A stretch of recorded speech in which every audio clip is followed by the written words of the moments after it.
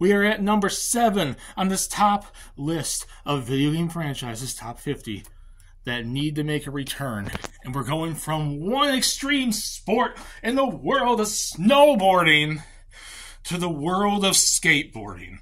And people should know exactly what franchise I'm talking about. And it's not the franchise as a whole, because they did do a reboot/remake of the first 2 games in the franchise a couple of years ago.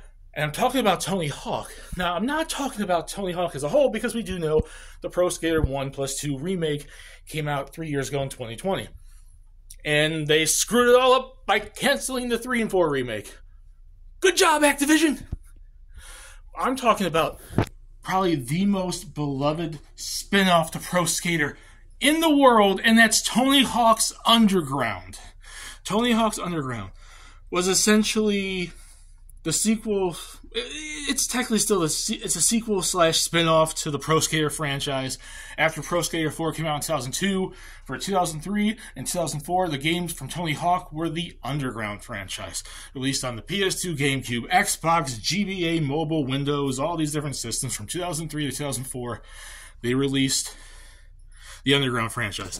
And because even though it's not Underground by name, but it's so similar in terms of the getting off your skateboard and all the crazy wackiness of it, I'm going to count American Wasteland as a Underground game, despite not being called an Underground game. And that released in 2005.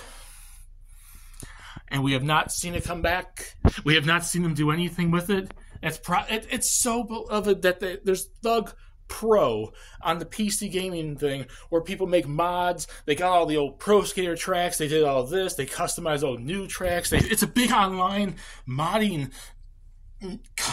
community, and they keep it alive. And Activision doesn't see the interest in bringing this back or doing anything with Tony Hawk after Pro Skater 1, 2 pretty much killed it, because I thought that was such a really good remake. But Underground was so good. I especially like the first one. Underground 2 was good too, and was definitely an improvement in terms of gameplay. But Underground 1 was such a massive hit. I love the story of Eric Sparrow and you rising up and becoming a pro from a rookie randomly in New Jersey. And all this stuff. And the music was continuing to be good. Getting off your skateboard helps a lot in the gameplay. Fun game online. That was the first time I ever really played Tony Hawk Online, was the Underground games. There's just such a community there that wants to see Tony Hawk come back fully. We haven't seen anything since they did the remakes, and it's because they got canceled and this and that with Blizzard and all this other stuff. And I'm like, I want to just see Underground come back. And I had a former coworker that wanted to see Underground get remade, and I want to see Underground get remade and get a new one. Underground 3 would be awesome. Can we please get a return of Tony Hawk Underground? I want a return of Tony Hawk anything that's not at least the motion.